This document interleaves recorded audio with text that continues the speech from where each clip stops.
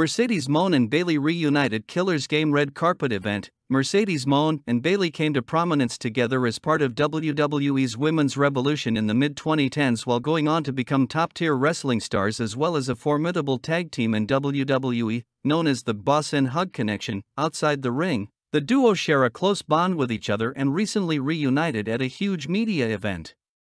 In a photo shared by Chris Van Vliet on his X, he can be seen posing with Mercedes Mone and Bayley at the red carpet event of the upcoming film, The Killer's Game. Mercedes Mone can be seen donning an amber red dress and posing with her AEW TBS championship, while Bayley looked gorgeous in a long maroon dress.